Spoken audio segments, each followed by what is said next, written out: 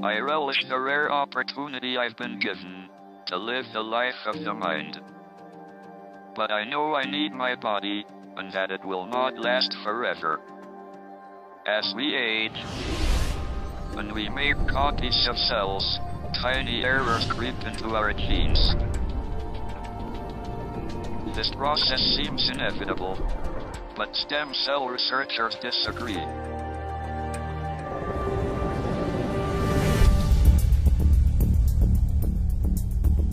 One of them is Dr. Vincent Giampapa. He believes our body's own natural reserves of stem cells can stem the tide of decay.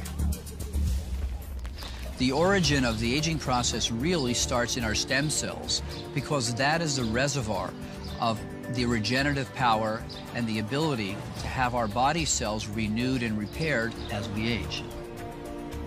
The stem cells we have in our adult bodies are not all powerful like embryonic stem cells.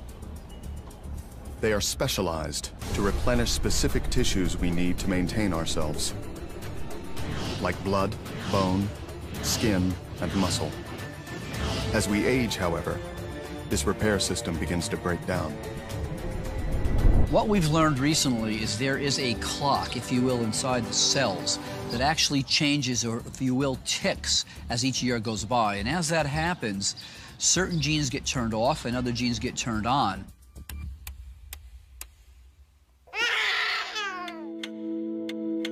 Our DNA is not frozen over our lifetime.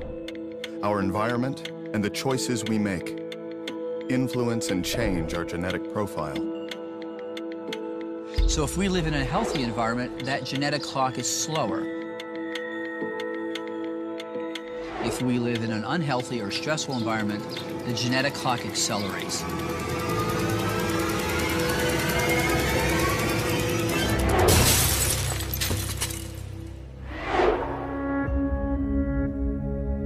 We can think of the DNA inside one of our body's stem cells like a newspaper. So this morning, I picked up this newspaper in my driveway, and I have a nice clean newspaper, but I might drop that newspaper in the street and it might wrinkle or get dirty.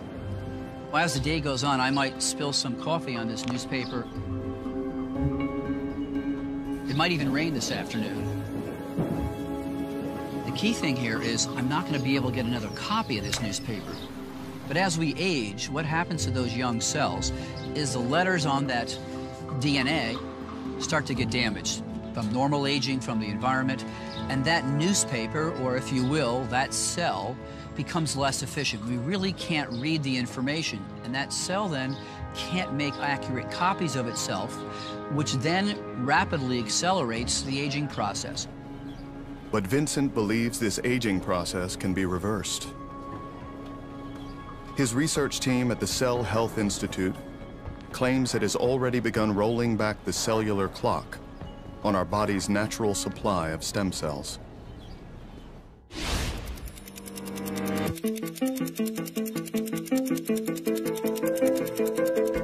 What we're really doing is using the proteins from younger cells from another person to reprogram older cells from a different person. What we've seen already in our early studies is that those senescent genes that produce inflammatory compounds and things that are directly related to cancer have actually been reversed. They've been turned off. So that's been a very good sign that most likely, in the long run, this will certainly be a safe therapy in the next few years.